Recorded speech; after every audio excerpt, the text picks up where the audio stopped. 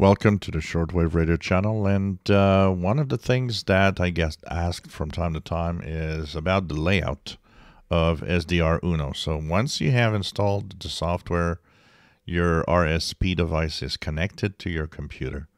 When you start SDRuno, you will have a way that it starts up that will give you some windows at random sometimes.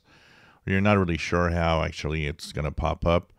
But it always pops up in the same way because there's a file that is on the PC that actually tells it how to start up. Notice how mine starts full screen with all the little windows that I need and I want next to each other at the top, including the main waterfall at the bottom. So what happens is that you can customize this by simply moving around and changing the size of each window. So if you click at the top of each window, hold the mouse button, notice how moving around moves around the window. And of course, if you go on the edge, you notice that it makes arrows, double arrows. You can change the size of these same windows. So what you want is to have something that will actually be the size that you want, fit like you want.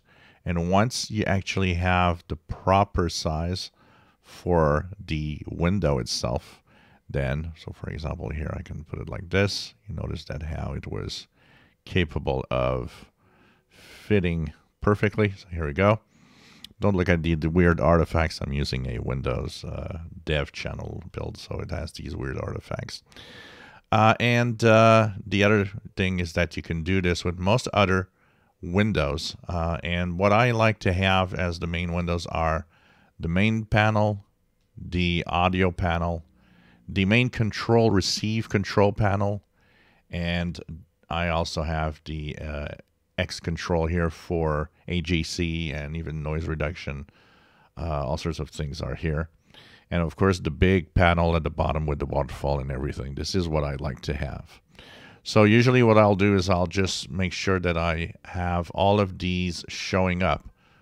Which panel I want to have, which panel I don't want to have. And of course, once all of that is done, what you will do after that is to simply make sure that you click a very simple thing that will help you save for the future. And there's actually a button that says Save WS right here on the main panel. That stands for Save Workspace. And notice there's a number, Workspace 1. Because you can actually have different layouts. So depending on what you do, you can have workspace 1, 2, 3, 4, 5. But the main panel, the main workspace, you can save immediately by just clicking Save WS.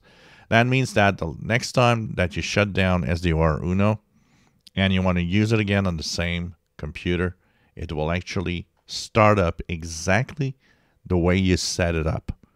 And always with the windows exactly in the same spot on your computer. This saves time because you don't have to start playing around with the layout every time you start your software to listen to the software-defined receiver. If you enjoy my videos, please subscribe, give us a thumbs up. Thank you for watching.